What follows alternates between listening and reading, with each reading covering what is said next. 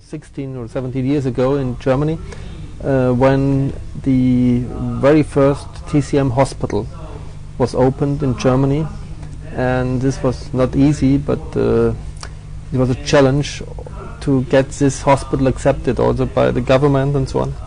And so it was necessary that the hospital established a scientific advisory board, because the government in Bavaria felt it's necessary to observe what's going on.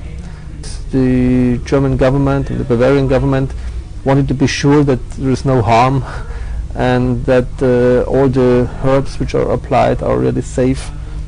So I think it's really a major challenge to establish a quality control system which guarantees identity of the materials, which guarantees that there is no contamination with pesticides, with heavy metals and so on, or with any microbial contamination. Of course, another challenge was the preparation of Chinese herbs, because many of them are not used in the crude form, but they're processed, blanched or roasted or cooked or whatever, and this again modifies the quality in a way. And so you have also to control that this process is really reproduced in the very same way.